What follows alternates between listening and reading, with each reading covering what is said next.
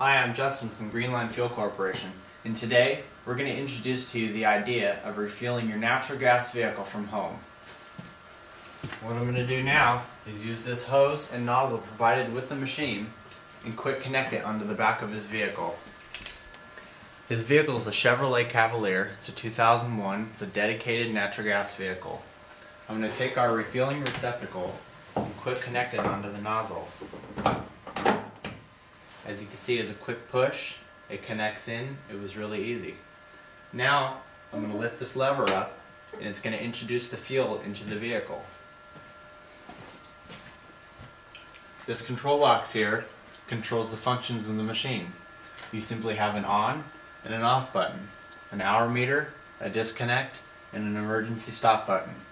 The emergency stop button, if at any time your machine has any kind of failure or you need to emergency stop the machine, you can simply push this button in and it will stop. Now I'm going to push the on button and demonstrate to you the process of refueling your vehicle. As you can see, his vehicle had about a half a tank in it. It automatically comes up to about 2,000 psi and it builds from there.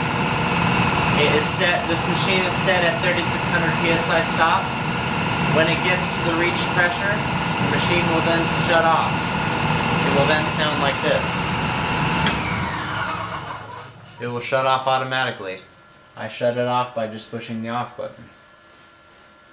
And that is the process of refueling your natural gas vehicle from home.